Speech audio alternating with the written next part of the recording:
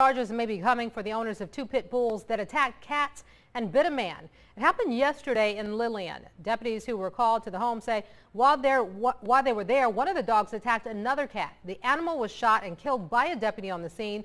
Then another dog started to charge that deputy. That dog was also shot and killed. Deputies tell us the dog's owner could face charges. They also say the dog's owner plans to file a complaint against the sheriff's office for shooting his dogs.